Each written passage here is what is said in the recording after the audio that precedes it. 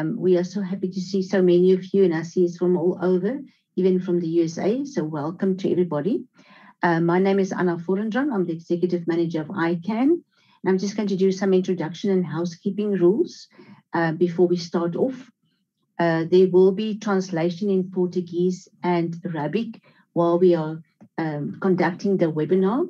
So I'm asking the presenter to just please take that into consideration and look at the speed of how we talk, and then also to try and keep to the time to help the interpreters with the conducting of the interpretation. I also want to ask all the participants to please keep your videos off and also keep yourself muted. There are a question and answer box, a Q&A. If you can please post your questions in there. We won't be able to answer any questions at the moment or any raised hands. At the end of the session, there will be time when we will go through to the questions that hasn't been answered and try and see if we can get any of the panelists to assist you with your burning question. From there, I want to just also say that there will be some live streaming. If I'm not correct, Susan, please help me. We normally do a live streaming or recording and post it later. It also will be available on the websites, and all the participants that register will get the presentations that are being presented as well. So from my side, I just want to say thank you very much. Also, the French version will happen on a Thursday every week. So they are running 1 week short or behind us, so they will be running a week later, but they will have the same sessions as what we have. And then we are looking into starting a next series with maybe a 1 week break. We will have a session on the monitoring and evaluation tool from Resolve to Save Lives on the 23rd, but we will see some communication going out to all of you as well. So I'm going to hand over now to Dr. Patrick Kwabe from Africa CDC. That's of COVID in Africa. Welcome, Dr. Patrick. Thank you so much, Anne. Some noise in the background. Okay. Thank you so much, Anne. I hope you can hear me. Yes, I can hear you very well. Okay, let me just start the slides.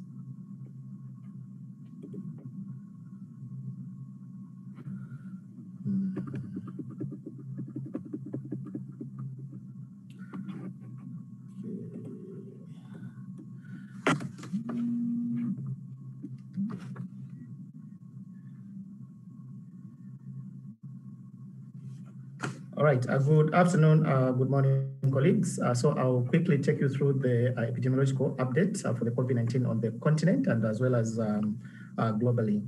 So as seen on this slide, as of 9 a.m. Eastern African time today, over 173 million cases and over 3.7 million deaths have been reported globally, giving a case fatality rate of 2.1%. Africa accounts for 3.3% of the total cases that have actually been reported globally. And here to the right is an epidemiological curve showing new COVID-19 cases reported daily globally by the WHO regions. It shows a downward trend in the number of new cases attributed to the continued decline in new cases reported in India. However, there's an upward trajectory in new cases that is seen in the West Pacific region. So this slide is showing the trend of COVID-19 cases from the beginning of the pandemic to date in Africa. So the epic curve on the right is showing the number of new cases reported by day, and the red line is showing the 7-day moving average.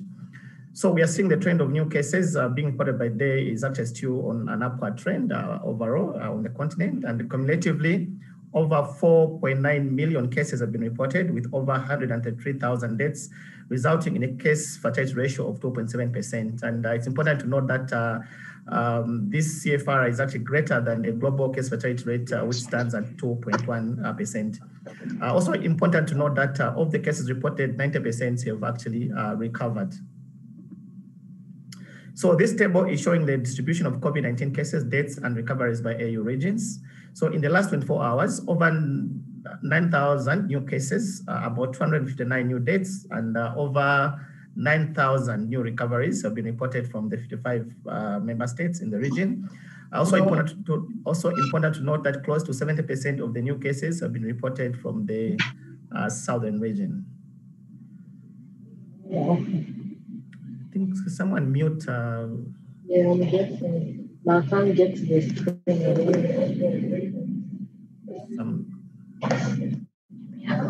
Susan, can you mute? Okay, thank you.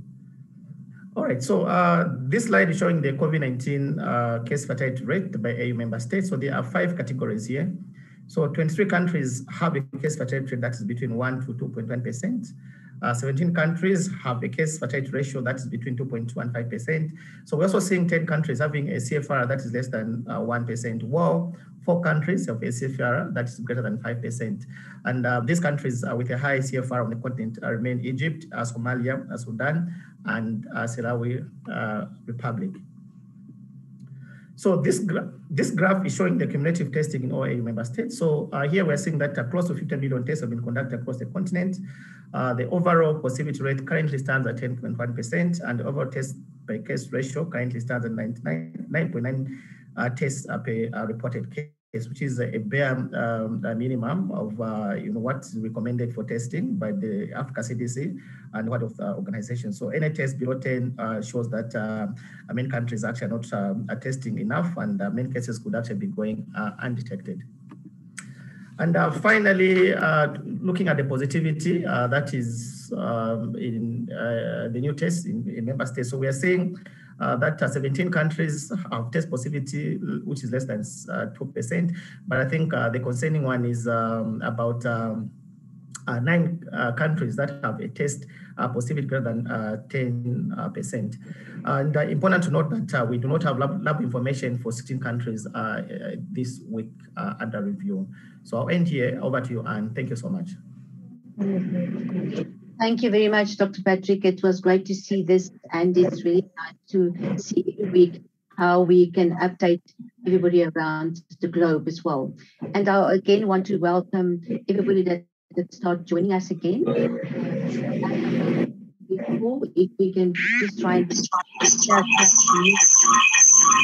Erica, I know you're on both. You can only be on one device, otherwise we won't be able to hear you. There will be a backlog. So if you can just join onto one device, you don't need to have your video on if you don't need to, because it could affect your bandwidth as well. There is some interpretation in Arabic and in Portuguese. And I just want to also mention to our speakers to try and just slow down a little bit when we speak. Otherwise, it's very difficult for them to keep up with the translation. I'm going to hand over to our next speaker, and we will see if she will be able to share a screen. First, I just want to like to introduce her. Her name is Erica, and I'm not going to even try and pronounce her surname. It's very difficult for me to pronounce it, but Erica is from Cameroon, and she's a nurse at the Etoile Baptist Hospital in Yaoundé. So Erica is going to talk to us about neonatal sepsis project that they've done there. Welcome, Erica, and I'll hand over to you. Thank you. You can unmute now, Erica. Good morning, everyone. Good morning. I'm sorry I had some technical hitches. I'm happy to do this presentation again. I'm called Me Epus Hijofme Erica Lisa, and I'm presenting about Bansal Baptist Hospital, though I'm presenting from Etukebe Baptist Hospital. And I'll be talking on neonatal sepsis. Erica, will you be able to share your screen? I sent my presentation to Anna. I don't know if she sent it. I have some technical problems I can here. share it if you have a problem, and then you can just let me know. Yes, please, you can put up the presentation. Okay, let me put up your presentation, and then it's easier for you to talk. You can just tell me when you want me to move on. But just hold on 1 second, then I will share my screen with you all.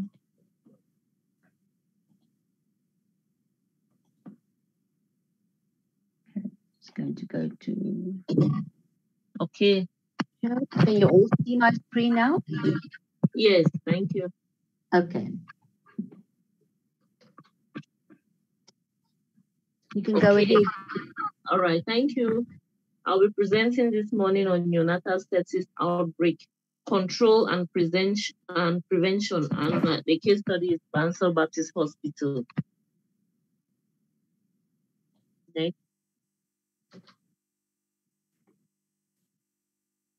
Okay, I'm called me Erica, and I'm presenting on behalf of the maternity staff of Bansal Baptist Hospital.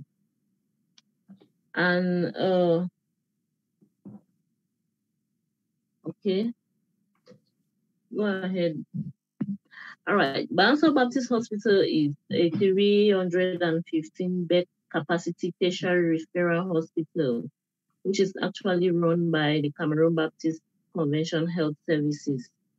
It was founded in 1949, and it is one of the oldest and biggest hospitals in the CBC Health Services. And it offers both inpatient and OPD services. It has an average yearly attendance of about 6,000 patients. It is located in Bui Division of the Northwest region of Cameroon.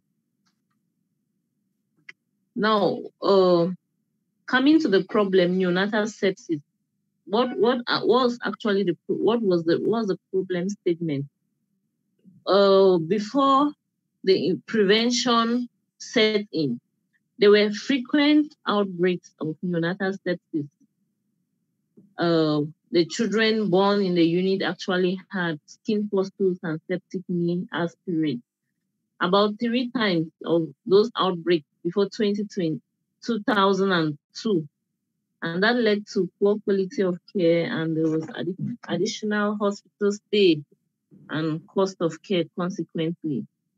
These isolates were actually resistant to available antibiotics, and they were basically Staphylococcus aureus and Pseudomonas aeruginosa. And what are the factors that led to this problem? At that time, there were limited hand hygiene points in the unit, in the maternity unit. We actually had one sink in a 30-bed unit, and that sink was reserved for drinking. You actually saw a note written on the sink, reserved for drinking. And there was poor hand hygiene and generally IPC practices, as there was limited knowledge. And the third factor was that there were shared items between babies. There were some common use items like the soap. In the morning, what obtains was that the midwife will take a bowl and will bathe all the children in that bowl using the same soap and using the same body lotion. And we know with hospitality, with Nightingale wards, one advantage is that patients and caregivers are able to socialize. So they also shared other things, maybe napkins, diapers, and so on. The mothers shared for their children. And there was inadequate disinfection of items between use. For example, 0.05% of chlorine was used instead of 0.5%, which is the standard. So there was inadequate disinfection. So the bowl that was used for children wasn't adequately disinfected. So you bathe one child and then take the other child, just put the water and continue bathing.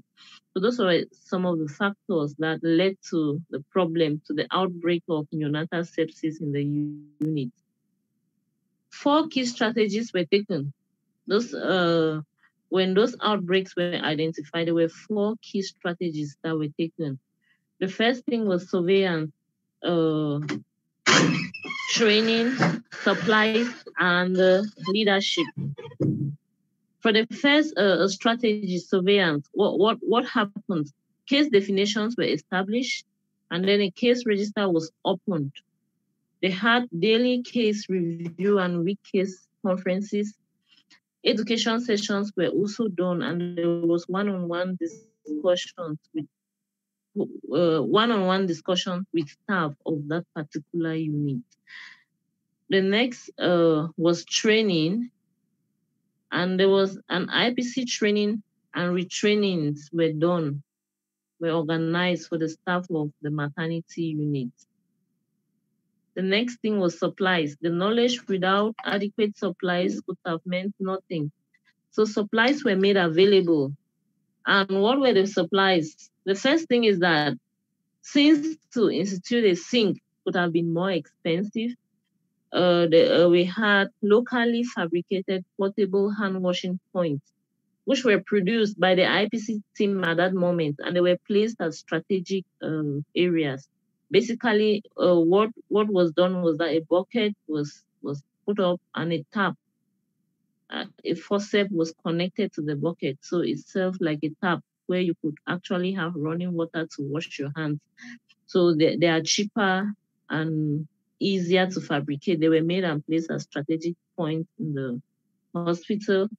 Alcohol-based hand rub production also commenced. It was done locally since we did not have a central production unit to produce that. So it started in Bansor Baptist Hospital locally using the WHO formulation of 100 mils to 2 mils of glycerin. And then all individual use items such as the bathing soap and petroleum jelly was introduced.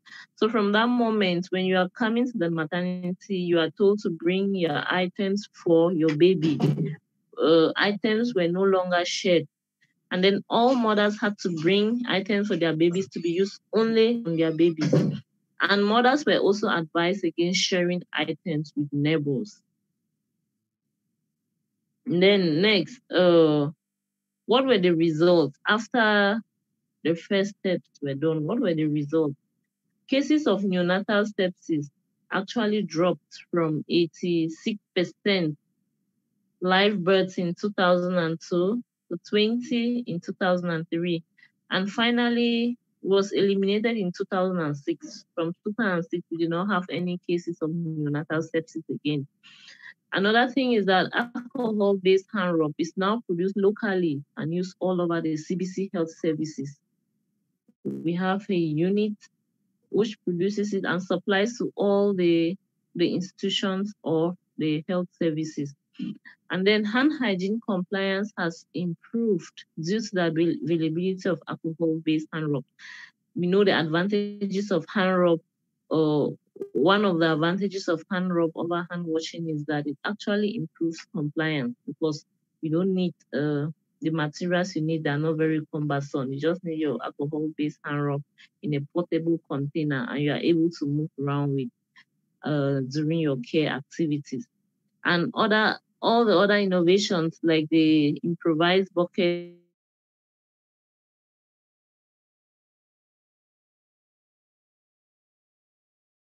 and so on have been scaled up. You will see those buckets replicated in other units and other institutions. So that's actually one of the results from that outbreak, and the innovations have been scaled up to other units and other facilities.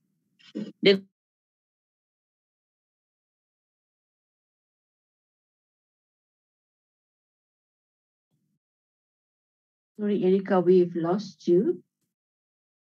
Next thing was leadership. Now, with what was done to saying what we have already started.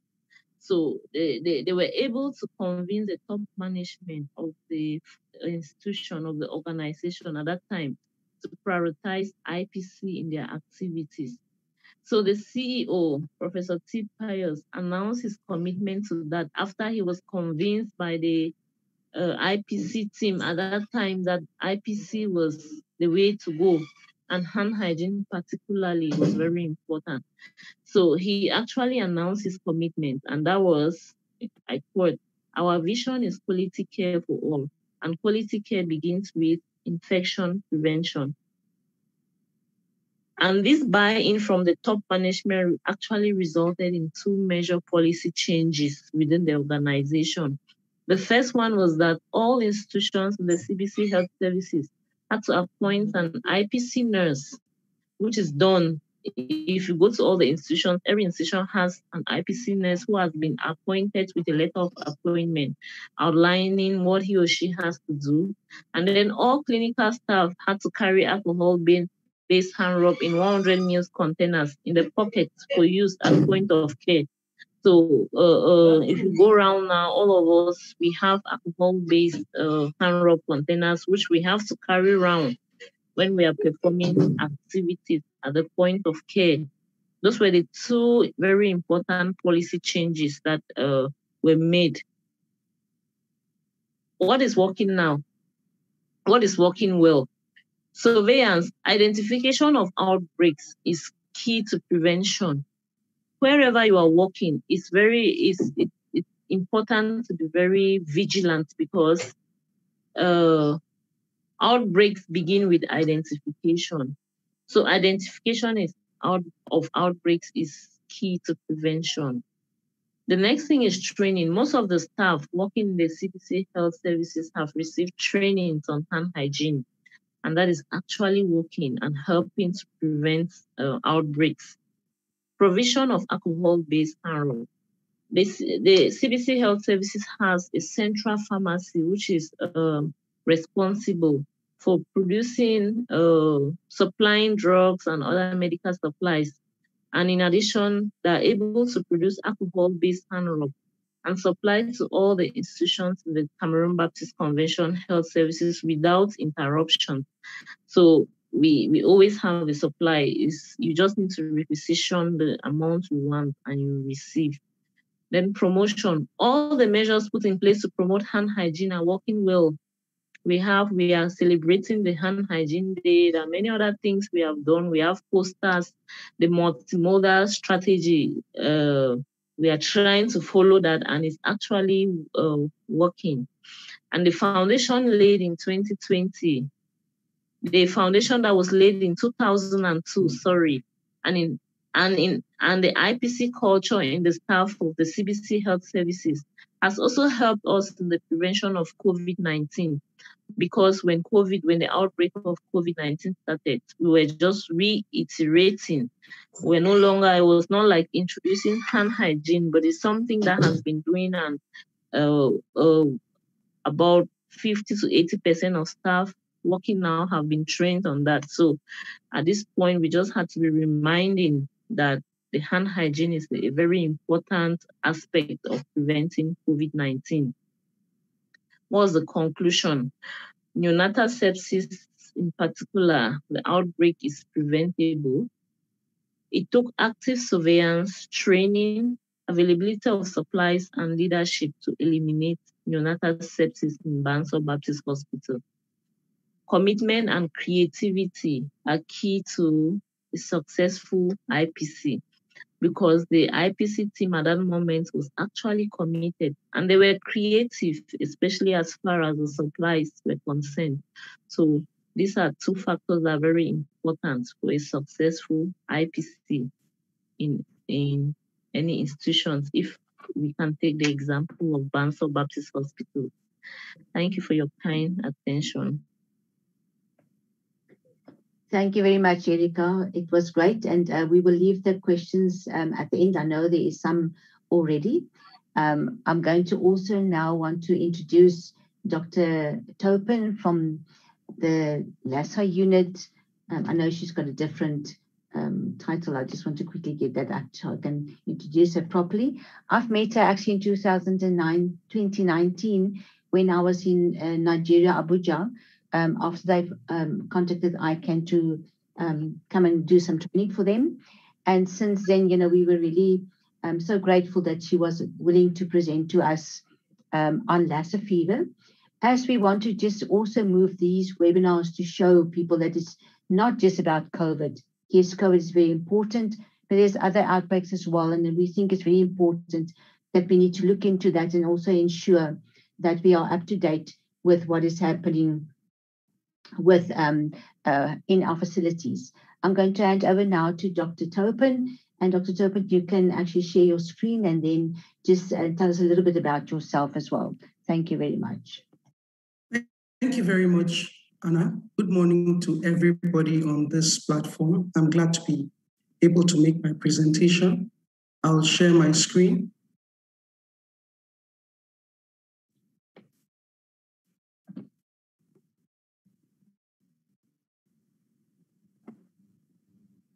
I hope my screen has come through.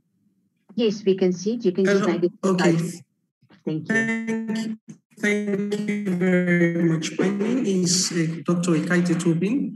I'm a consultant public health physician with the IRA Specialist Teaching Hospital, and I'll be giving us a presentation on Lassa fever and COVID-19 in Nigeria, reinforcing knowledge of Lassa fever and IPC practices among healthcare workers. This is the outline I'll follow. And the objective of this presentation is to create the awareness of the possibilities of co-epidemics and using our Nigerian experience with Lassa should be applied in health facilities to prevent the spread of infectious diseases, even those occurring at the same time. So even the co-epidemics. Now, since COVID-19 was first reported in Wuhan, China, it has spread to over 200 countries and territories. Some countries are experiencing co-epidemics of COVID-19 and endemic infectious diseases with some cases of co-infections. And one of note is COVID-19 and dengue, as has been reported in countries in Southeast Asia and South America. And the fire on the pot on the fire now out in Nigeria. Co-epidemics, defined as the related spread of two or more infectious diseases, pose a diagnostic and case management challenge, especially when presenting symptoms are similar. They have the potential to overwhelm the health system of the country, lead to increased morbidity and mortality among patients due to misdiagnosis and consequent delayed onset of treatment, and the increased community transmission because these misdiagnosed cases remain in the community. It is therefore very important that healthcare workers maintain not only a high index of suspicion for Lassa fever, but also adhere to standard precautions and all other measures they need to protect themselves, even in the midst of the COVID-19 pandemic. So let's talk a little bit about Lassa fever outbreaks in Nigeria. Lassa fever was first reported in Nigeria in 1969 in a village called Lassa in the northeastern part of the country. So you see in the graph on the right, my left-hand side, before 1990, we just had about 3 states reporting Lassa fever. But as of last year, we have over 27 states out of the 36 states in the country reporting at least one confirmed case. The outbreaks of Lassa fever in Nigeria occur all year. So we have Lassa fever all year round with seasonal peaks between November and March. Since 2017, outbreaks have increased in magnitude until 2020. So if you look at the chart above, you will see that in 2017, which is the blue line, the line graph was low, but across the years, you see a gradual increase in the magnitude of the outbreaks. And if you look at 2021 and 2020, the gray line, you will see that the number of cases I have stated here exceeded all the previous years. So from 308 confirmed cases in 2017 in 2020. And as at week 1 to at the end of week 21,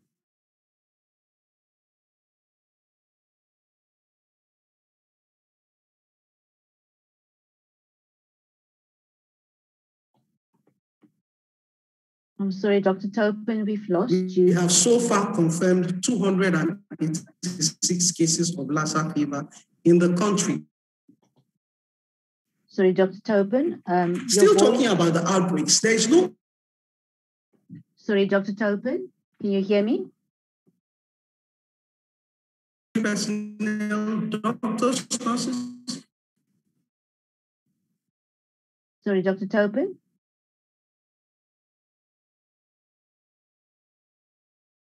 Dr. Topin, I'm sorry. Dr. Topin? I'm sorry, your voice is breaking and it's not moving on as it should. If we can maybe just, there you are, now it's going back. Hello, I can hear you. Yeah, your voice is breaking a little bit. I'm sorry, she just dropped off. I'm sure she'll be back on. We're very sorry for that break in the interruption. I'm sure she will be coming back on just now.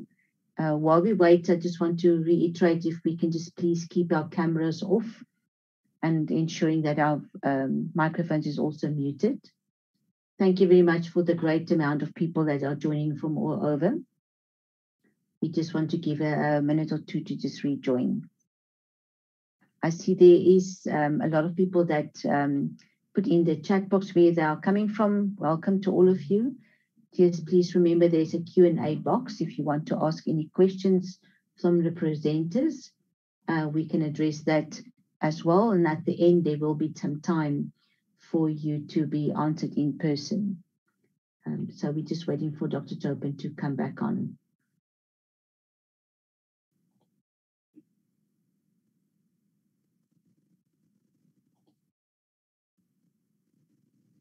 If we can just check that she's coming back in.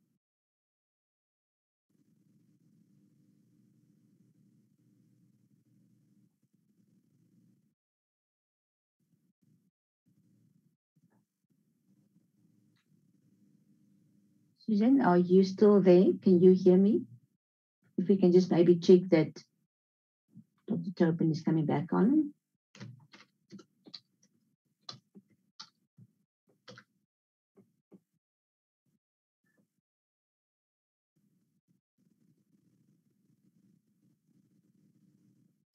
While we are still waiting for her, I just want to also welcome the panel. I see Silas is also here from Africa CDC. Dr. Yuande is also here and she will handle the questions and answers at the end. We want to thank you everybody and be very sorry for this break in the interruption. We're just trying to get Dr. Topin back. The presentations will be made available at the end to all of you. And then just I want to remind you for next week as well. And next week we will be discussing injection safety, shops and waste management. And then we're looking forward to the next series that's also coming. So we want you all to please engage with us.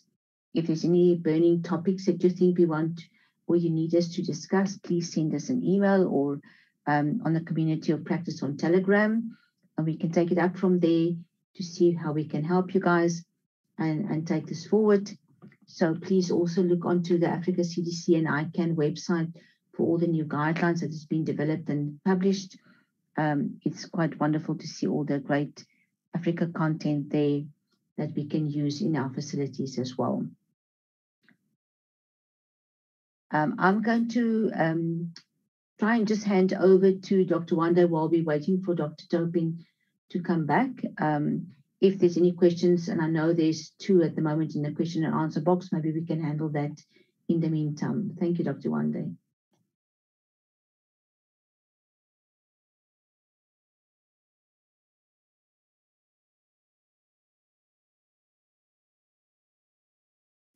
Dr. Wanda, can you hear me?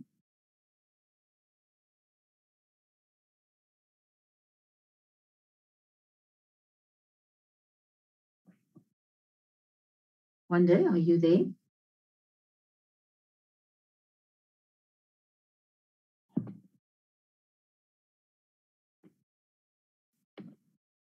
It seems like they've also got a problem. While we're waiting for them to join, I see there's some hands raised as well. I just want to mention to you guys, it's very difficult for us to answer raised hands. If you can please maybe put your question in the chat, in the question and answer box, and we can handle it from there. It will help us a lot. While we're waiting for Dr. Topin to please join us again, I'm just going to open up the questions and answers, and these are to Erica. They've asked, how did you ensure compliance to healthcare providers in regards to implementation of the IPC measures? Erica, if you can maybe answer this. Just unmute yourself.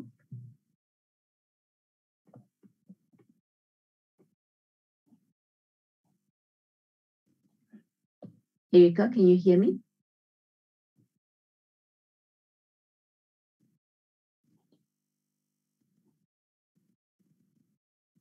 I'm sorry, can you please all indicate if you can hear us? Yes, Erika. Hello? Did you hear the Yes. question, Erika? Yes. Are you getting me now?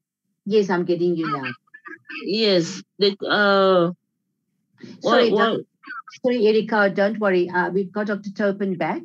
So we're going to allow you to talk and then we will get back to you on the questions. Okay. And I'm so sorry, it's raining here. So the network was interrupted. It's raining heavily here.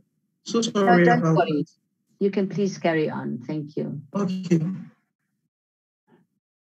So I was talking about the Lassa fever outbreaks in Nigeria, and I said there are no age or sex preferences. When persons in endemic areas where housing conditions are poor and sanitation is poor are at risk. Communities where rodents are hunted for food are at risk, and healthcare workers. Now, for COVID-19 pandemic in Nigeria, the first confirmed case was an Italian citizen in Lagos who tested positive on the 27th of February. The second case was reported on the 9th of March, and a Nigerian who had contact with the index case. As at yesterday, the country has recorded 2,180,444 suspected cases, 166,816 confirmed cases, with 2,117 deaths.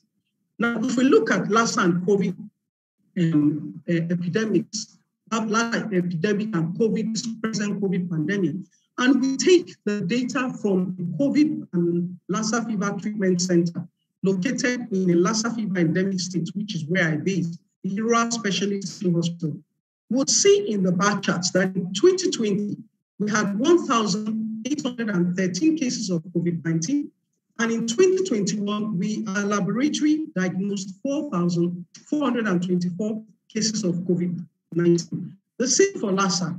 In 2020, our laboratory confirmed 789 samples of Lassa fever, and in 2021, between Week 1 and 21, 208 cases. So you see, we confirmed 1.5% and 2.8% of COVID-19 and Lassa fever cases in the country.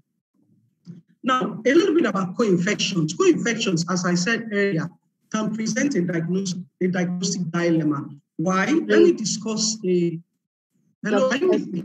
We're not seeing your screen. So we're hearing you well, but we're not seeing your screen. Do you want me to maybe rather share, then it might help with your bandwidth? Okay, please, thank you.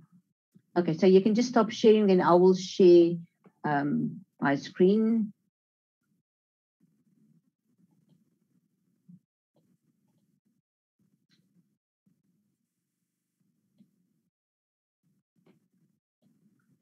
So if you can just please stop sharing on your side, then I can share. Yes, I've stopped.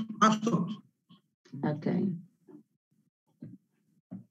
It doesn't allow me yet at the moment, so let's just try again. I'm sorry for the technical issues. Let me just try again. Okay, there we've got your screen now. So I think you can go ahead, Dr. Tobin. Okay. I hope everybody can see the screen because I can't, but I'll present from my screen. So we're looking at Lassa fever, co-infections, and I'll present the case of a 72-year-old male retiree, a known diabetic and hypertensive living in an endemic community in the state. He presented at our my facility, ISTH, in 2020, a 5-day history of fever, temperature greater than 38. His temperature was actually 38.2, but he kept fluctuating. He came with chest pain and generalized body pain. He was treated for malaria but did not get any relief. He tested positive COVID-19 by PCR and was managed as a mild case of COVID-19 using azithromycin, zinc, and ivermectin. 3 days later, he returned with a fever of 38 degrees centigrade and a fasting blood sugar of 257 milligrams per deciliter. He was admitted, and because we know we're in the Lassa fever endemic area, we tested him for Lassa fever and he turned out positive. So he was treated for Lassa fever and COVID-19. Next slide, please. Next slide. This is your slide, your screen still, Dr. Topin. It's frozen at the moment, so if you can maybe just double check, I've asked Africa CDC platform to just maybe allow me to also share the screen, because then I can do that. Can you see my screen now? No, it's still your facing. Can you see anything now? No, but if others are seeing, I can try to move the slide from my end while we could use the slide number, and I just move the slide view. My slide here as I'm presenting with you. Anna, it looks like we're still seeing Dr. Tobin's screen. Okay, let's look. Can you see my screen now? Yes, I've stopped us. I can see your screen now, Anna. All right. Let me know if I'm on the right one, then I can move it forward and backwards for you, Dr. Topin. So I'm on slide 11 now. Okay, let me just look at slide 11. Let me just move forward to slide 11. There was the definition and the impact on public health. Yes. So Lassa fever is, I'll go quickly from here, it's an acute and sometimes severe viral hemorrhagic fever. It's endemic in Nigeria, Serieson, and Guinea. We do have it's estimated to cause 100,000 to 300,000 infections per year with approximately 5,000 deaths. Incubation period is 4 to 21 days. 80% of persons infected are asymptomatic. Lassa fever accounts for 6 to 15% of febrile illnesses presenting in endemic areas and as much as 10 to 15% of hospital admissions. Overall case fatality is about 1%, but it may rise to 20% amongst hospitalized patients during outbreaks. The reservoir is a multi-mammate rat called Mastomys natalensis. It's recognized by its multiple breasts on the ventral surface and hairless tip. It's a very domestic rodent that breeds all year round. The young are infected at birth and carry the virus for life. The virus is also shed in the urine and feces. Slide 13 now, please. Causative agents. Lassa fever is caused by an enveloped RNA virus that is genetically diverse, but with 4 lineages well known. Lineages 1, 2, and 3 circulate in Nigeria. Lineage 4 is circulating in Guinea, Sierra Leone, and Liberia. Slide 14, please. Primarily, Lassa fever is transmitted among the rodent population, but then you have zoonotic spillover to humans. So primary transmission is from rodents to humans through ingestion of contaminated food or water, or eating with contaminated utensils, or is through contact with household items or surfaces contaminated with the urine or excreta of infected rats. Secondary transmission follows which is human-to-human transmission, follows direct contact with blood tissues or secretions from infected persons, inhalation of aerosolized viruses, and sexual transmissions. Next slide, slide 15, please. In healthcare settings, transmission occurs through unprotected contact with contaminated medical equipment, accidental nail stick injuries, and unprotected contact with soil bedding, patient care material, and body fluids. Slide 16, please. So if we look at Lassa fever symptoms and COVID-19, symptoms are very similar, especially at early stage. So with COVID just as Lassa, you have fever, but the fever in Lassa is very high grade. So you have high grade fever that doesn't respond to antibiotics or antimalarials. But you have all the other conventional symptoms: abdominal pain, chest pain, difficulty with breathing, weakness, anorexia, which you also see with COVID-19. Then Lassa fever, by the end of the first week, the patient starts, without any treatment, the patient develops swelling of the face and neck, bleeding from the mucosal surfaces, and by the 14th day, enters into a coma and dies, untreated. Slide 17. We have suspect case, probable and confirmed case definitions, which are applied for surveillance. So a suspect case is any patient more than with a temperature of 38 degrees and above, within 3 to 21 days with one of these symptoms: vomiting, diarrhea, sore throat, muscle pain, abnormal bleeding, or abdominal pain. Slide 18, please. Now, why is it important to maintain infection prevention and control in healthcare facilities during these outbreaks? Because nosocomial outbreaks have been attributed to poor compliance with APC, poor compliance to APC practices by healthcare workers. So in 2018, in the 2018 Lassa fever outbreak, we had 43 healthcare workers infected. In 2019, we had 18 healthcare workers. In 2020, we had 47 healthcare workers. So protection of the healthcare workers starts with screening of suspected cases and prompt referral to confirmed cases to dedicated treatment facilities. Next slide, please. During outbreaks, healthcare facilities should have a dedicated triage area and entrance to identify potential cases that come to seek care. And triage should follow STEAM approach, which is an acronym for screening, isolation, and notification. So you screen the individual for Lassa fever, you isolate from other patients, and you notify appropriate authorities. Next slide, please. Screening should take place at the facility entry points or as close as possible to the entrance. The area should be staffed with professionals trained on basic IPC principles and the use of a standard algorithm. The staff in the triage area should wear a scrub suit, a gown, examination gloves, and face cream, and use a standardized screening tool. Next slide, please. We should observe a no-touch policy during screening, so that means including taking temperature using an infrared thermometer. And patients with wet symptoms should be placed in a separate waiting room, provided a face mask and disposable tissues, and taught how to carry out respiratory hygiene. Hygiene facilities should be available just as posters and triage algorithms should be displayed.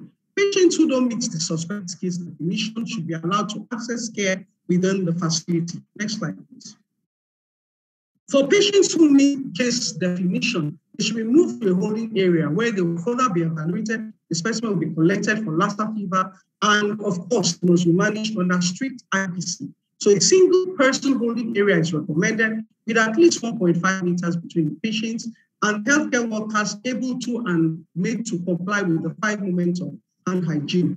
They must wear the appropriate PPE, so they wear double gloves, gowns, masks, eye protection, wear covered footwears and hair clothing. The holding area should also have its own toilet and hand washing stations and posters for hand hygiene, respiratory etiquette, visibly displayed. Cleaning and disinfection should follow standard protocol. Next slide. The last letter in the acronym STEAM is notify. So you notify appropriate local public health authorities, the state epidemiologists, the surveillance officers. You don't wait for a laboratory confirmation before you notify. Next slide, please. So when we talk about the treatment center, because you can see a suspect case in a general health, a public facility, maybe a primary or secondary level health facility, but then we have dedicated treatment centers across the country. So confirmed cases should be moved to the dedicated treatment center, Lassa fever treatment center. And the objective is so that they can be better managed, better provided quality care, and the environment is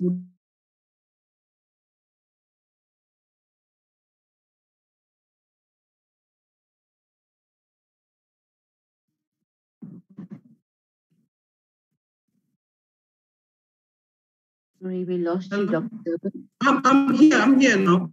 Okay. Okay, so I have, can you see me? I just have one slide to go.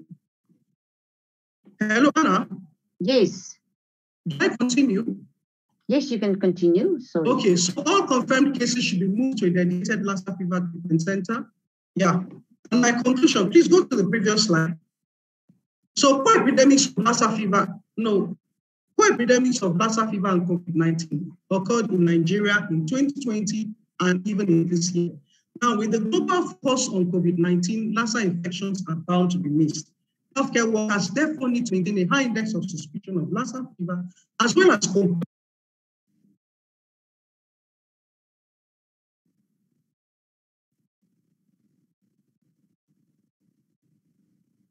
Sorry, we've lost you again, Dr. Yes, no, that's the last slide. That's the last slide. Yes, thank you very much. The next slide. Thank you for listening. The next slide, please. Next slide, please. Yes, I'm getting there. Thank you so much for listening. I'm so sorry about the network challenges, please. It's really raining over here. No problem. Thank you, Dr. Gosen. Thank you very much. This was great. And I think a lot of people, you can see there's a lot of questions as well. We are really grateful for your time, and we do understand the technical issues as well. It will be made available to everybody that's on the call, so you don't need to worry. We will make sure that all of you get hold of these presentations.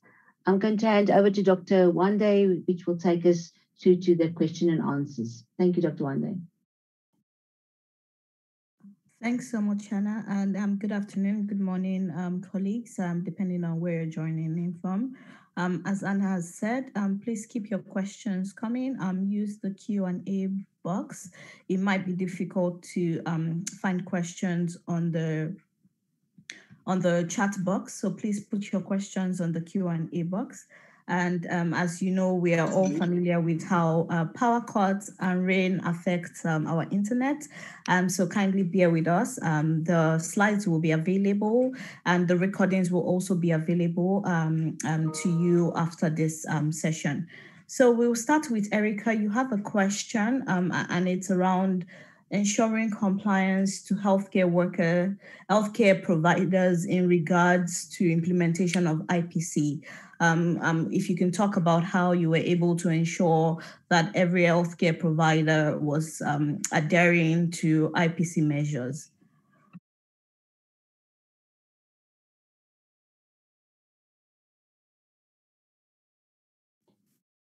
Just unmute yourself, Erica. Hello, everyone. Hello. Hi, we can hear you. Please go ahead. Okay. Talking about compliance,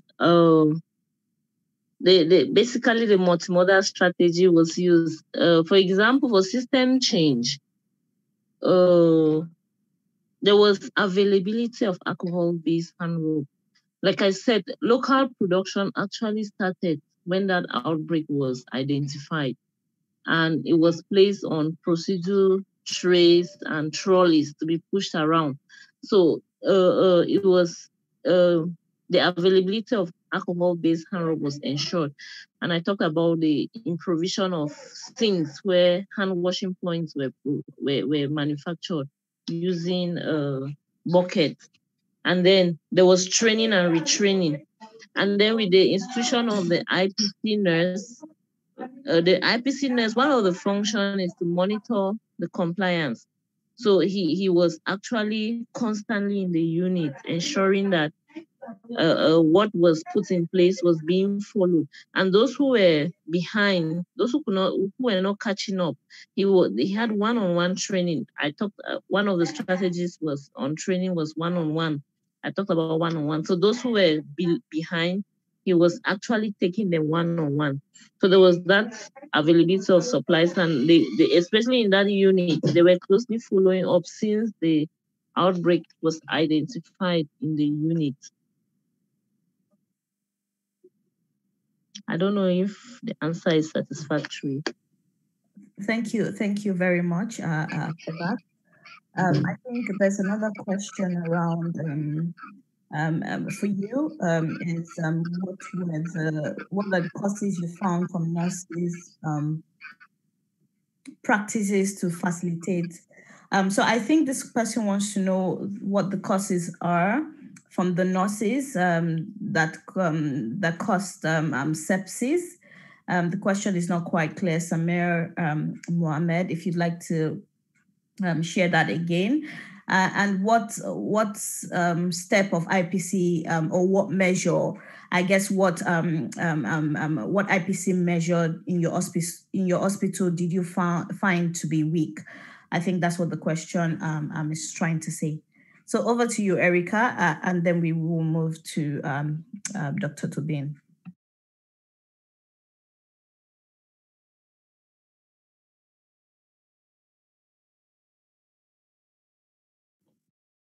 Just need to unmute yourself, Erica. Hello? Yes, we can hear you now. Yes, I'm saying that from the side of the nurses, I mentioned there was actually lack of knowledge because most of the nurses at that point had not been trained on basic IPC practices. So there was sharing of items amongst children, regardless of infection status. Because, for example, for bathing, all of the children took their bath in the same bowl, and we used the same soap and the same body lotion for all the children. And there was no proper hand hygiene between the children. And the next thing is that there was inadequate disinfection of items between use. I mentioned that instead of using 0.5% chlorine to disinfect those items that were used and reused, 0.05% chlorine was used. That was another factor from the nurses' side. But like I said, it's all bundled under knowledge deficit or lack of knowledge, because before then they had not been trained. And the curriculum in Cameroon, even up to now with the awareness about IPC, there's still so many training schools that there's no subject as IPC. So then you can imagine in 2002, when the concept was still very new, especially in our country. So I can just say on the nurses' point of view, lack of knowledge. But with the training, we saw that there was improvement. That's why by 2006, those frequent outbreaks were eliminated. That's to show that they were actually trained, they actually gained knowledge, and then they put that knowledge into practice. And the second part, I'm sorry, what was the second part of the question? It was around just a second. I think I failed to understand what this person has typed, and I've requested that it should be sent again. But I suspect what you found from the nurses that facilitated sepsis transmission. And the next one was IPC measures that you consider weak in your hospital. Okay. At that point, one of the factors was we did not have hand washing facilities.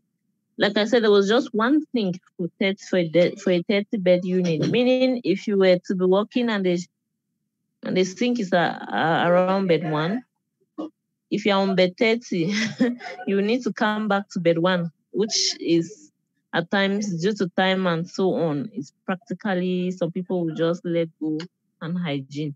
So there was no availability of what was needed to perform hand hygiene, and the staff were not trained on hand hygiene.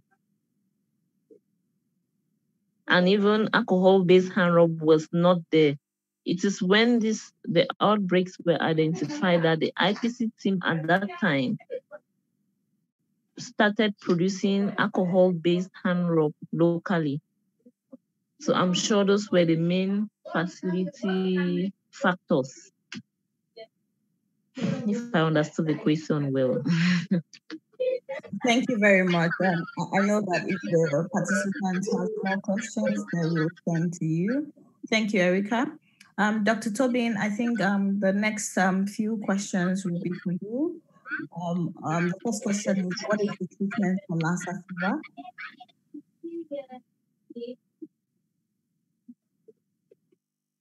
Thank you for the question. Fever is treated with ribavirin. So we use ribavirin to treat patients with Lassa fever. What we do is we start them on a start dose of IV ribavirin, and treatment is for 10 days. We may, depending on if they are PCR negative at the point of discharge, at the point of when they recover, if they still remain PCR negative after the 10 days treatment, we send them home. If they are still positive, we send them home on oral ribavirin. But the standard treatment is ribavirin, and then supportive care. A lot of IV fluids, a lot of monitoring input and intake and outtake, a lot of making sure that They have adequate diet and nutrition is adequate. They eat well so that they can recover well. Primarily supportive. Good nursing care. Over. Thanks very much. The next question is for you, and it's on, is there any point of care diagnostic tool to differentiate between Lassa fever and COVID-19 at presentation? Because both share similar symptoms. So it will also be interesting to know if you've got like a, beyond a diagnostic tool, perhaps a checklist or two during triage to help your differentials. Yes, we have screening tools. So screening tools contain standard information, your symptoms. Have you been in contact with anybody who has been confirmed a case of Lassa fever or COVID, as the case may be? Then in this, we do have a rapid test kit for Lassa fever, but because the lineages are so diverse, you will get a kit that will be able to recognize the three lineages in Nigeria has really been the challenge. But as presently, the HG, Center of Excellence for Genomic Studies, has developed a rapid test kit for Lassa fever that can pick all lineages. But I think they're still at the stage of evaluation and field evaluation and trying to get registration in the country. For COVID, with the size of the pandemic, there are in-country rapid test kits that have been developed, rapid test kits have been developed and brought into the country, but again, they are still being validated in other field conditions. So they are test kits, but at different stages they're not rolled out. So primarily diagnosis still is made based on the PCR. Over. Thank you very much for that. So I think we will take some questions for Erica. This question is really, I think our colleague has had a previous experience, and I will read as I've seen. I remember meeting a strange scenario in a pediatric hospital I covered. The neonate went home good, but subsequently came back after developing a ball-like sore on their lower extremities. I suspected infection of the NICU. I used, I'm guessing this is bleach, and cleaned all the equipment, including the cords, and the infection stopped. So the question to you is it possible to keep the NICU absolutely germ-free? Over to you, Erica. Come again. That is it possible to keep the NICU absolutely germ-free? That's we know that when we talk about asepsis, aseptic technique, and so on, asepsis actually means free of microorganisms, but we know that that's theoretical because there's no point where you can keep an environment germ-free completely. What we always do in IPC is that we want to reduce the number of microbes to the barest minimum, because we know infections will come because of the number and maybe virulence. So we cannot say there is any point that the environment can actually be microorganism, can be free from microorganisms, whether pathogenic or non-pathogenic. But IPC steps in to bring measures, to put in place measures that will be able to reduce those microorganisms to the barest minimums. In many institutions, there's usually disinfection of the eyes of the neonatal units. But so long as somebody enters there, there's already microorganisms from the respiratory tract, skin shedding, and so on and so forth. So no matter the measures we put in place, our goal is to reduce those microorganisms to the barest minimum, such that in case the patient is exposed to any of them, it will not be, the number will not be sufficient to cause an infection. We should be in such a way that the immune system of the individual will be able to fight. I don't know, I'm talking from our perspective in Africa, maybe some other developed settings, or maybe some countries may have other ideas. Or Maybe some people may have other ideas about this. Thank you. Anna, Elizabeth, any comments around keeping the NICU germ-free? I think just from my side, one day that, like Erica said, it is very difficult. It's difficult to get any place completely germ-free. It depends on, if you have an isolation unit, anything like that. But even in that instance, so, I think it's very difficult, even if you go to a CSSD where they're sterilized as well. So I don't know if Elizabeth wants to say anything, but from our side as well, it's very, very difficult, and I won't say impossible, but very difficult. Thank you. Over. Yeah, hi, it's Elizabeth Bancroft here. And apologies for joining late. Yeah, it really is impossible to get something germ-free. I mean, partly because our bodies contain a lot of germs that are actually useful. There's a lot of germs, a lot of E. coli, for example, in our guts that is actually useful to help digest food. We have a lot of pathogens on our body, on our skin, staph and strep, that live with us, just coexist with us peacefully. And we probably don't want to try to get rid of all of those germs. And so we carry those germs with us anyway into a NICU, into wherever we're working. And babies themselves actually have germs where they have their own E. coli, their own set of germs in their gut that's helping them digest food. So in that sense, we're always going to have germs around.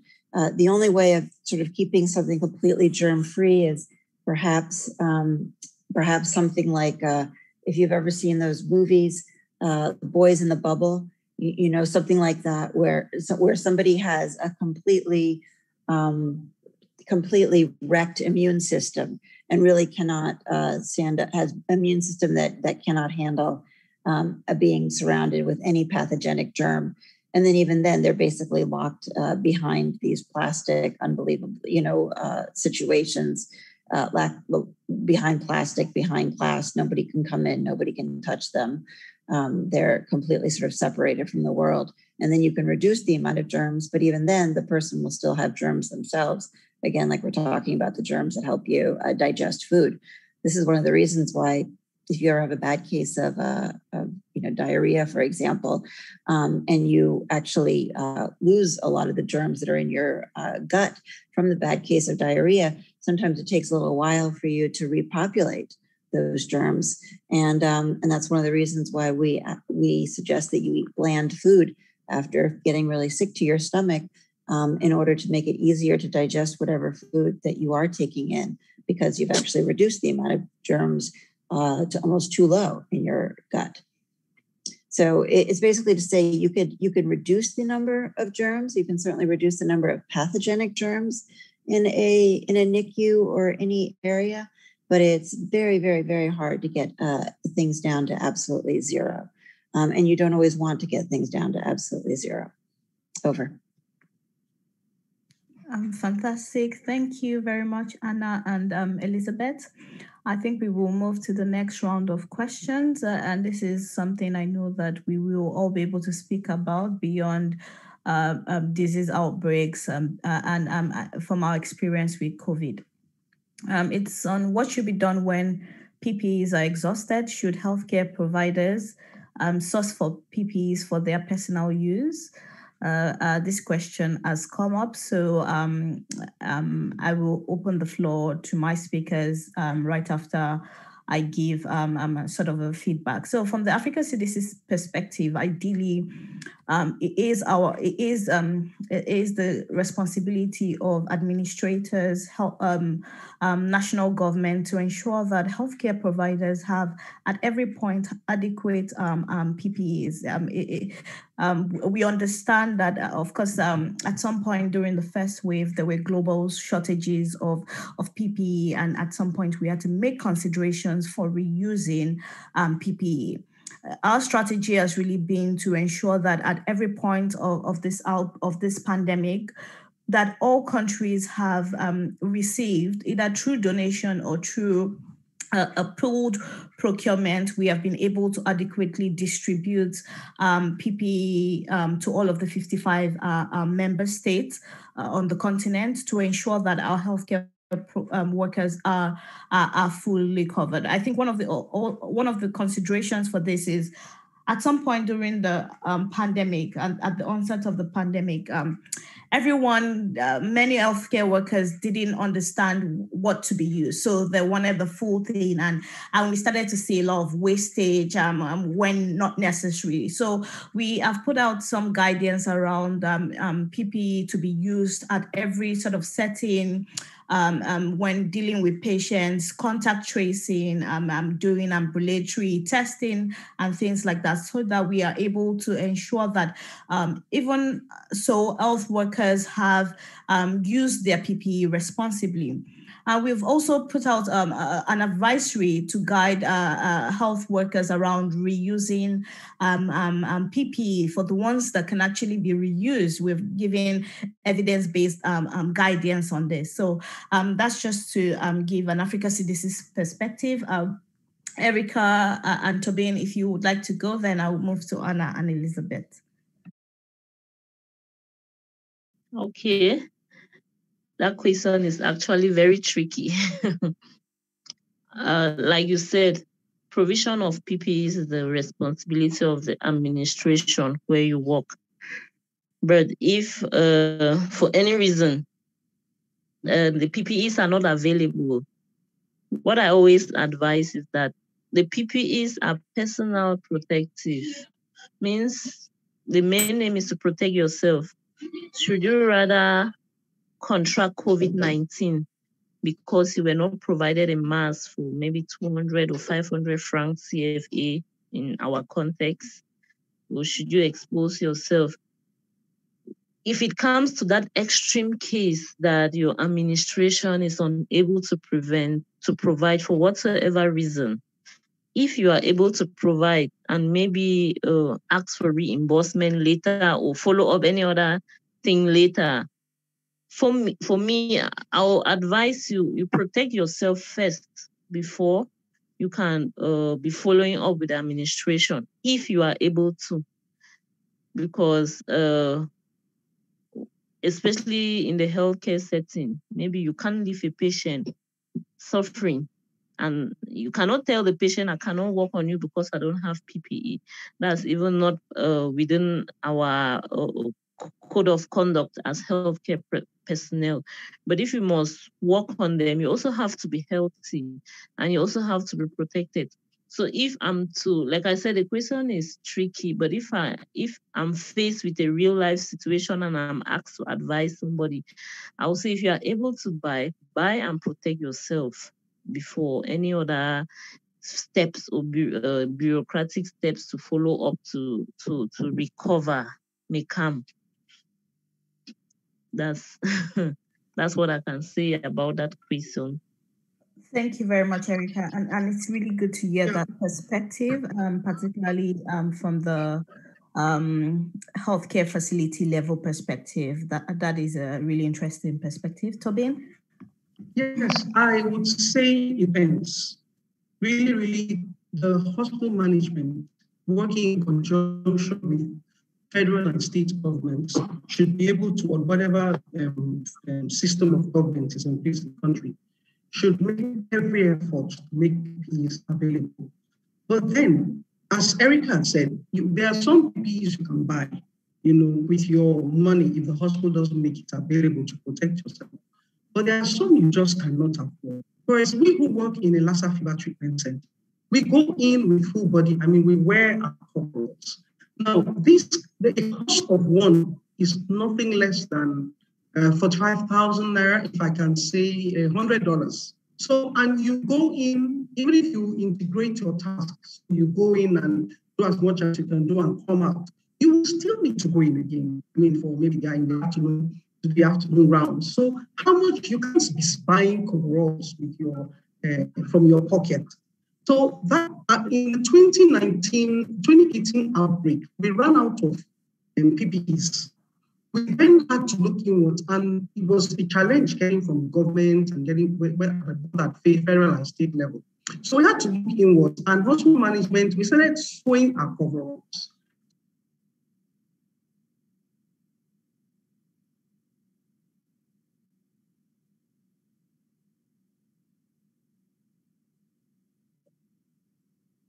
Hello.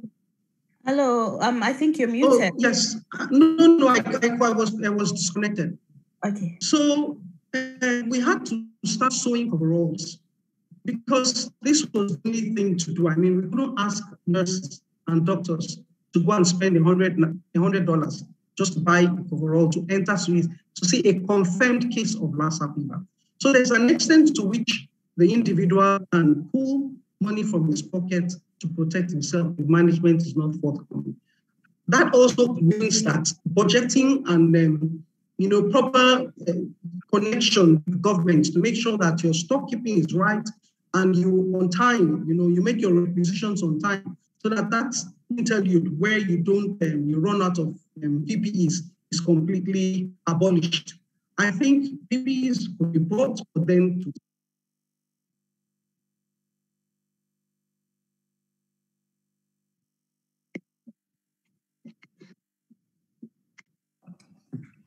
I think we lost Dr. Tobin.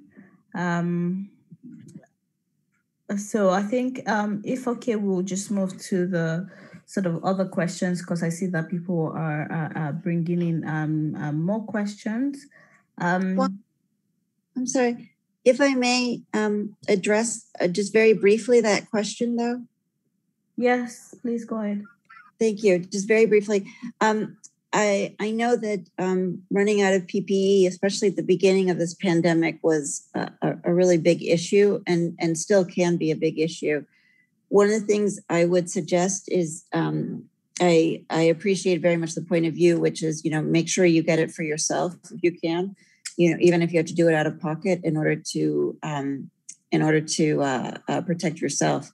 The other thing you can do, though, is work with the hospital administration to really try to maximize the amount of environmental and administrative controls that can be used to reduce the chance that you would be exposed, or significantly exposed when you're taking care of a patient. So maximizing the amount of ventilation, for example, in a room, really rethinking, a room with a patient that might be contagious, really rethinking who needs to go into the room. How can it be streamlined? How can you put the tasks that all need to be done with the patient who's contagious, make sure to do them all at once instead of having to go back in and out of the room several times, where in theory you're supposed to change PPE, potentially each time. So thinking about ways of, cohorting patients that need, that are highly contagious, cohorting them, putting them in one area, and reducing the number of healthcare workers that actually have to attend to those patients when you're running out of PPE. So there's other potential modalities that can be used to try to, in addition to PPE, that can try to reduce your exposure to pathogens, and those should be maximized. I mean, they should be maximized all the time, but particularly during the time when there is very little PPE available. Over. Thanks very much. Erica, this question is for you because I think we've got just a few more minutes for Q&A. What have you done to sustain the status of neonatal sepsis elimination in your facility? Have you experienced other outbreaks in the hospital? Okay, since 2006, we have not had any outbreak of neonatal sepsis in the unit. The measures that were put in place are being put in place. That actually gave birth to IPC in the Cameroon Baptist Convention as a whole from that experience. And from there have been so many trainings on infection prevention and so on. There have been so many of them. And when we have new staff and they're coming in, our training school also does that training school headed by Mr. Nkwan Jacob. So there's a lot of knowledge or awareness about IPC now. So since 2006, there has not been any outbreak. And those measures are there. It's a rule. We don't share any item. When you're coming to the hospital, you buy your items. If your baby has to take a bath, we bathe your baby, use a bowl, and we keep for disinfection later, and then take a new bowl for each baby. All those measures are in place. We have injection safety measures put in place, 1 injection for 1 patient. So there are many more things that have even been added as the trainings are being improved every day. So since then, we have not had any outbreak of neonatal sepsis in the maternity unit. Thank you. Tobin, this is for you. Is there any relationship or association between COVID-19 and Lassa fever? Our participant is from Uganda, but has not had any symptoms. It's more or less COVID in their case. Another question would be, if you can take these 2 questions at once, are there any recorded cases of Lassa fever out of the usual or the endemic zone? So over to you. Okay, thank you. I hope my internet doesn't break. We have Lassa all year round, but there are 3 endemic states in the country where we record Lassa fever all year round.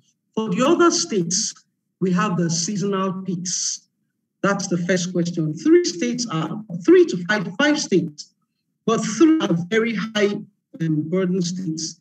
The other 2 are not too high, but for all the other key states, it's really during outbreak periods. That's the first question. The second, COVID and Lassa are very similar, though they are both zoonotic diseases. Lassa is spread by the Mastomys statelensis rodent, and it's primarily human rodent to human transmission. COVID started as zoonotic, but then secondary transmission, human to human, actually what has spread it around the world. So they are very different in that sense. And the clinical presentations are very similar, though the fever in Lassa can be, are very high. You can have up to 39, 40 degrees centigrade. While in COVID, and then you don't have the anosmia and side symptoms you don't have the hemorrhage you see in Lassa fever. Lassa fever, by the time they're in their second week, already bleeding from all the orifices, even puncture sites. You put on a cannula and then they start bleeding from there. So that is it. And COVID is primarily spread by droplets, but Lassa, you do have contact, and so you need contact and droplet precautions for Lassa. Yes, though COVID, yes, spread by hands, but not as much as, Lassa, once you just touch anybody with your unprotected, it spreads very easily. Over. Fantastic, thank you. The next question again is for you. 80% patients with Lassa fever are asymptomatic. How do we make sure that, I think this person wants to know that how do we make sure at the very early onset that it's Lassa fever, not COVID-19 or any other disease? Does Lassa fever have RDT? RDT is not available commercially, but they're still being tested in a particular institution that is helping the country develop RDTs. So differentiating COVID and Lassa, COVID, especially in non-endemic states, Lassa is seasonal. So by the time you see patients coming with cough, fever, and cough is not really so much a feature of Lassa. It's actually body pains, fever, vomiting, weakness, and then you know this is not the time. We're not in the season. This is not the peak time when you have Lassa. Then you can begin to think of COVID. Otherwise, you just have to keep an open mind, maintain a high index of suspicion for the two, particularly during outbreak seasons, and particularly when you're in endemic states. You just have to think about it. But then again, a lot of people will be so mild, they won't even go to the facility. They just get better with a few antipyretics. Yes, over. Thank you very much. One last question for Erica, then we'll come back to you, Dr. Tobin, because you've got about 3 questions to take. I think this question is for you, Erica. Is the case fatality rates among hospitalized cases difficult to count? This participant will probably need to send this question again because it's not clear. Is the case fatality rate among hospitalized cases? Apologies. For the participant who sent this question, please kindly send it before we wrap up the Q&A. So back to you, Dr. Tobin. A few questions. What is the indication for double gloving for healthcare workers looking after patients with Lassa fever? And if, from your experience, what IPC measures for co-epidemics, dengue fever and COVID, or any other known fever? Thank you. So when we enter we double glove before we enter the Lassa ward. We find out that even at the time when we're inside the ward and we have to do a procedure, we just pull out the first glove, perform hand hygiene, take out the first one, perform hand hygiene and repeat before we go to the next patient. Also, when we're doffing, after performing the first hand hygiene, we take off the first one. Then we start doffing. The last one, the inner glove would be the last one we take out before we perform hand hygiene. So if we don't do this, sometimes you're in a Lassa ward, you have a patient who just starts bleeding or starts vomiting, your hands get stained, you have to take off that glove, but you have the inner one as well. So that you're able to immediately perform hand hygiene, and if your gown coverall is not stained or your apron is